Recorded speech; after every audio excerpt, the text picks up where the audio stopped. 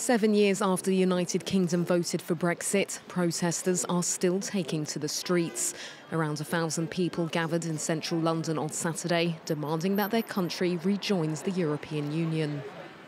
Brexit has been an economic disaster for the UK, and the loss of freedom of movement has impacted a lot of people. The loss of things like Erasmus. I think we're better off together. A sea of EU flags culminated outside the British Parliament, where prominent anti-Brexit campaigners gave speeches, including former Belgian Prime Minister Guy Verhofstadt. The UK will rejoin the EU. It's not a matter of if, but when. In June 2016, the UK voted by a small margin in favour of leaving the EU. After years of fraught negotiations, London formally left the bloc on the 31st of January 2020.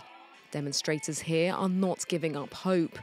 Their motivation, several polls over the past year that have found that around 60% of the population support rejoining the EU. You've heard the statistics, the number of people that want to rejoin, and it's young people that want to rejoin. A change in public mood that isn't reflected in UK politics for now. British Prime Minister Rishi Sunak voted for Brexit and stands by his stance. While Labour Party leader Keir Starmer said he would seek a better Brexit deal, but not rejoin the EU.